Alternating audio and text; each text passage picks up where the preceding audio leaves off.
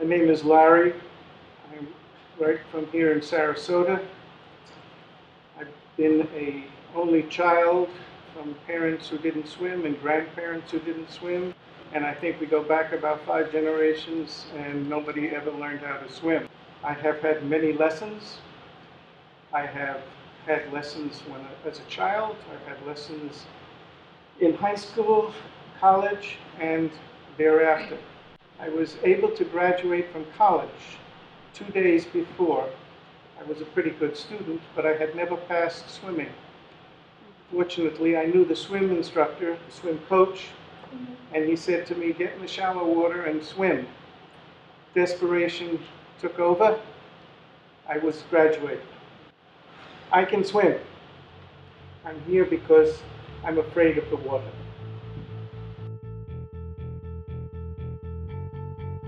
It's hard to believe that I actually dove in the water and saw what I was doing, not as I was diving obviously, but once I hit the water and once I was coming up.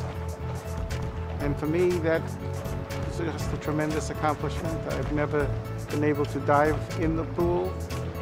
I've never been able to jump in the pool either.